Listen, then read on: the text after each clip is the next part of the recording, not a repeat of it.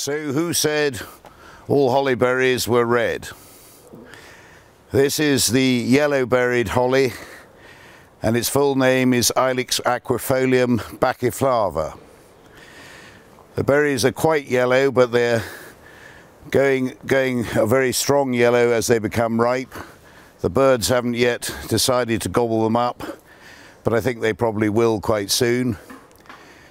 Those of you thinking of making wreaths at Christmas, very often will include holly within the wreath or within the display. And one of the things you could grow in your garden to make your wreath or your display a little bit different is this wonderful yellow-berried holly. It's quite unusual to see it in maturity berried up like this. If you clip it hard in your garden to keep it down to size, you may not get quite so many berries. And as you can see, it's really quite a big tree, requiring quite a bit of space. But just look at it today and what an impact that makes.